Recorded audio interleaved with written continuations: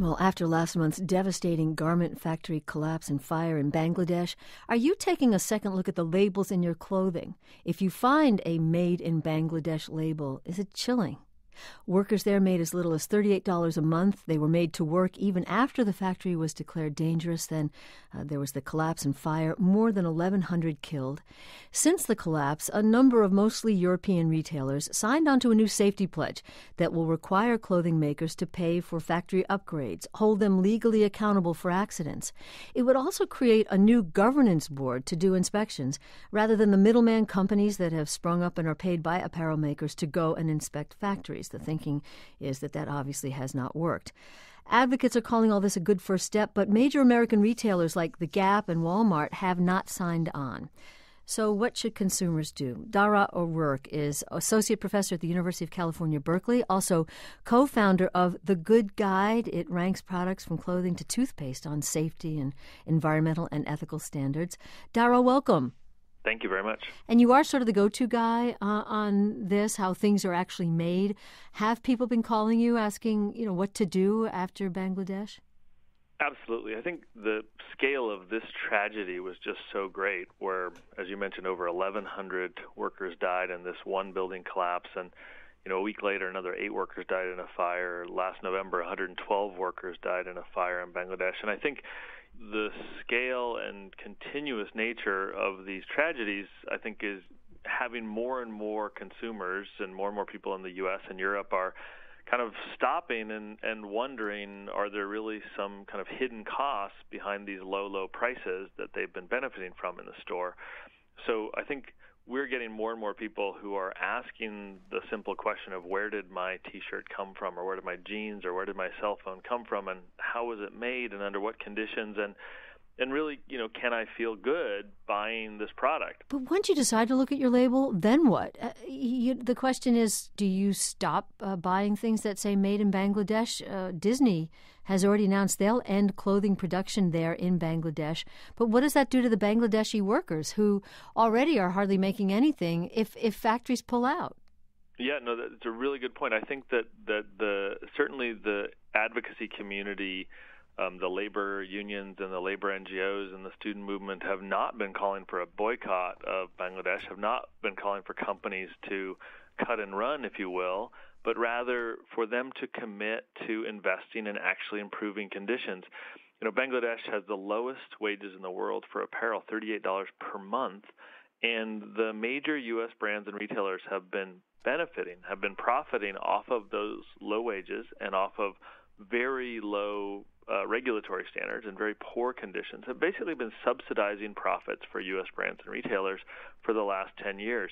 And so I think the request from the advocacy community is for these brands to actually commit to staying and solving these problems, and commit to, I think, the first ever multi-stakeholder binding agreement that would obligate the brands to underwrite the costs of both repairing and renovating these buildings, which are way below standards, doing independent safety inspections, reporting those inspections publicly, and terminating factories that don't make upgrades. So this accord is really the first time we've seen the government, the labor groups, the International Labor Organization, and now basically all of the major European retailers and brands have signed on to this critical agreement.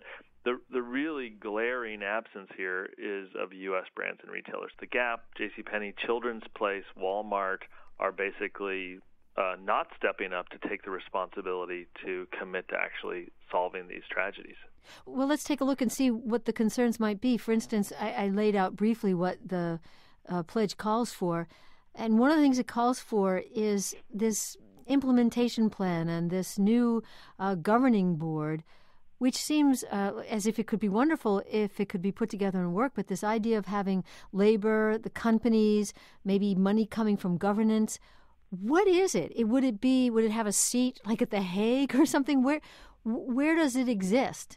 Yeah, no, so it's a very interesting kind of first of its kind initiative that would create a new kind of governing organization that would include the big retailers and brands at the table. They would have seats, as well as the big international apparel unions that represent apparel workers around the world, as well as local Bangladeshi NGOs and groups as well as the Bangladeshi government. So it is really the critical thing about it is that it has a central role for workers. It has a central role for the local organizations to participate in beginning to create binding enforceable programs.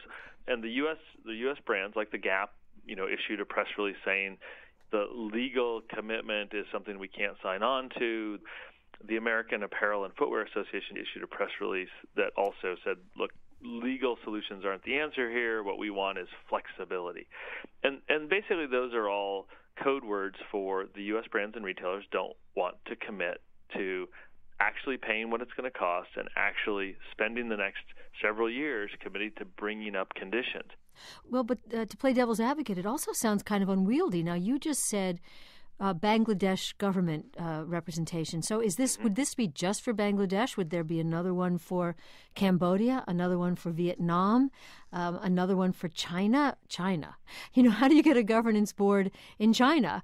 This is starting just on Bangladesh. And the reason it's starting on Bangladesh is Bangladesh really has become, I think, the most glaring example of this race downwards in the global apparel industry where, the countries you just mentioned, Bangladesh, if you can imagine, is half the wages of Cambodia. In the predominant wage, it's 1/5 of the wages in China. So this is not like China. This is the companies that are fleeing China because wages are too high and costs are too high in China are going to Bangladesh. This is a country where we've had basically failed building inspections, corrupt factory managers, corrupt government officials.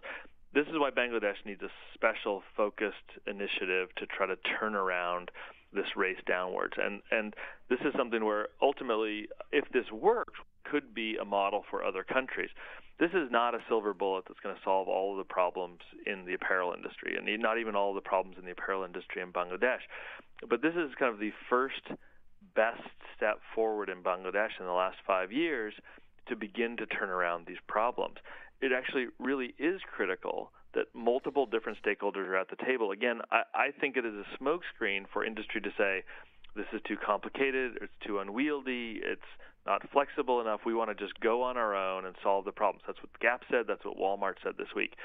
Them going it alone, them hiring their own private consulting firms to audit these factories and then keeping that information confidential has proven not to work over the last 10 years.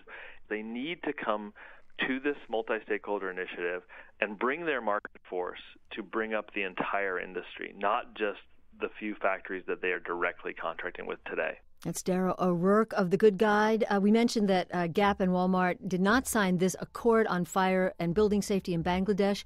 Walmart announced Wednesday it will launch its own initiative. The Gap, as we heard, had concerns about liability, and they've proposed that the remedy for noncompliance with an arbitration order in the pact would be that a company would be expelled from the accord. But as the LA Times points out, that would in effect amount to a company being relieved of any obligations. So there's that response to that. We'll have more with Dara O'Rourke. Are you looking at your labels? More in 1 minute, Here and Now.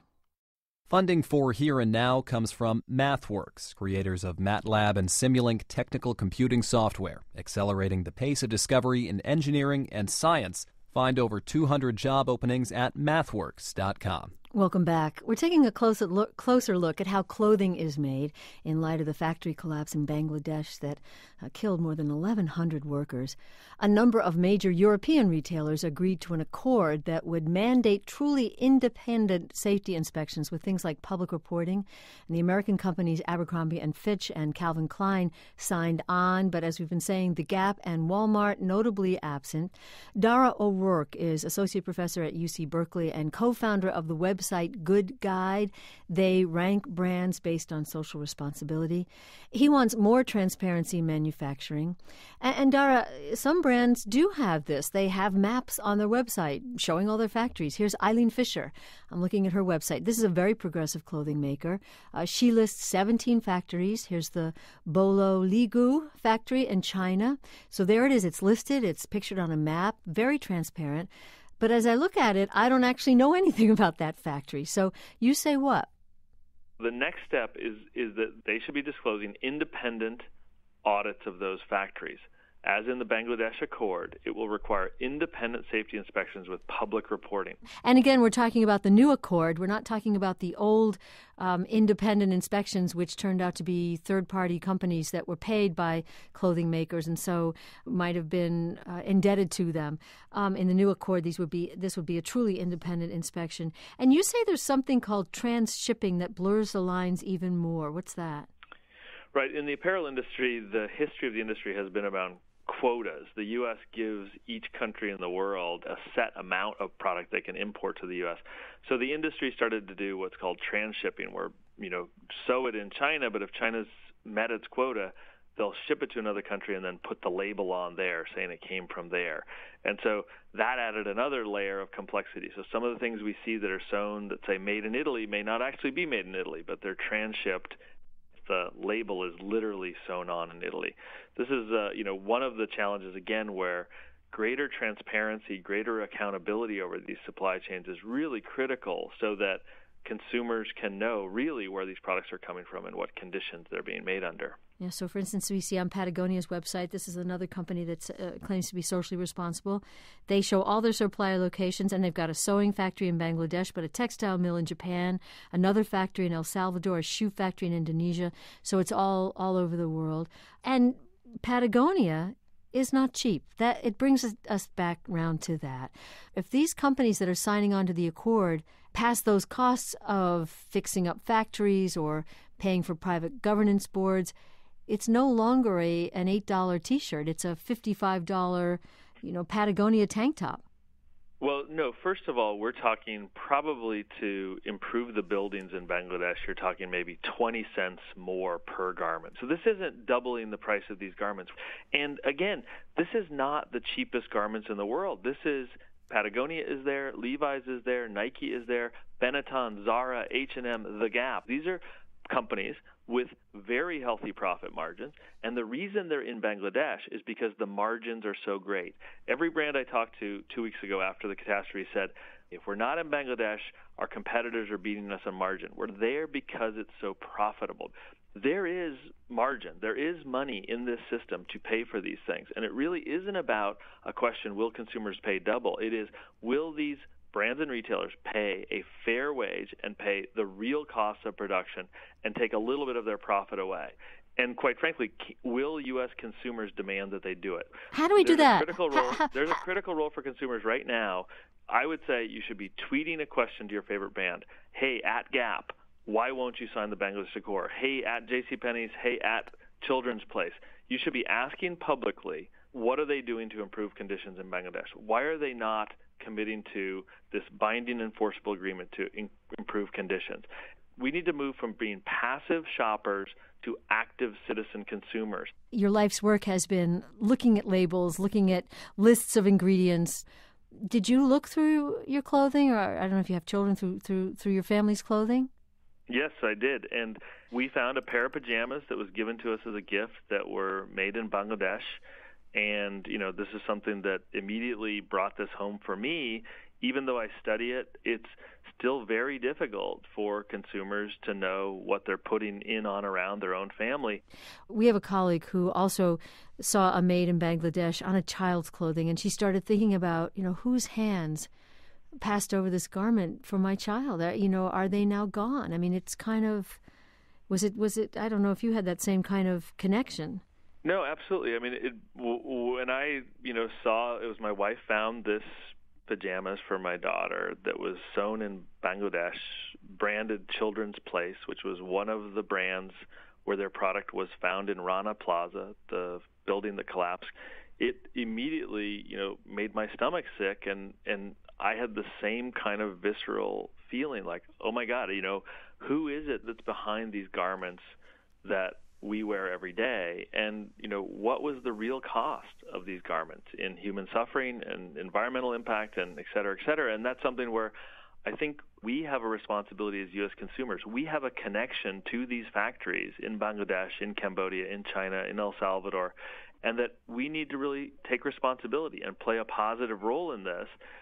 I'm wearing a pair of Patagonia jeans right now, And I also, sent a message to Patagonia this week asking them about signing this accord. So I think it really is now incumbent upon us to move from being passive consumers to active citizens and to having our voices heard and to speaking up when these tragedies occur. Dara O'Rourke, Associate Professor at the University of California, Berkeley, also co-founder of The Good Guide. They list ingredients and manufacturing on products from toothpaste to clothing. Dara, thanks so much for speaking with us. Thank you very much. Well, and as always, we'd love your thoughts. Are you looking more closely at the labels? Would you actually tweet your favorite brand? Let us know. HereAndNow.org. Meanwhile, a couple of items in the Here and Now pipeline. Watergate back in the news, claims that we're living through it again. Really? There's a new computer game you can play to remind you what that was all about. Also, cultural commentator Touré on the importance of Prince to Gen X. And ahead of Memorial Day, we'll ask, will the Jersey Shore be ready? That's all next week. Coming up, Robert Krulwich on the hierarchy in an elevator after the latest news. Here and Now.